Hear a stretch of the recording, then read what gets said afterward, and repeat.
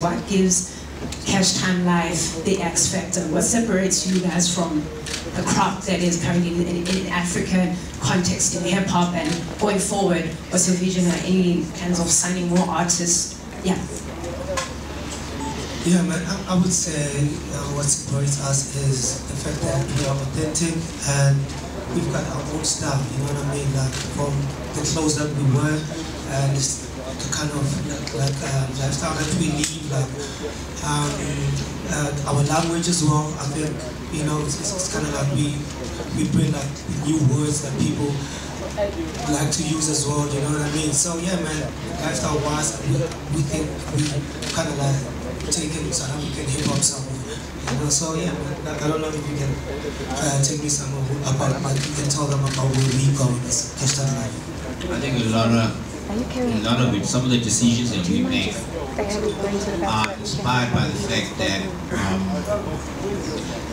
I think we simply describe ourselves as seasoned vets in the industry. I mean, Cashtime is not just, you know, something that just popped up now. You guys know us from Tear Gas, and we are well in, you know, cheap 10 years in the game already.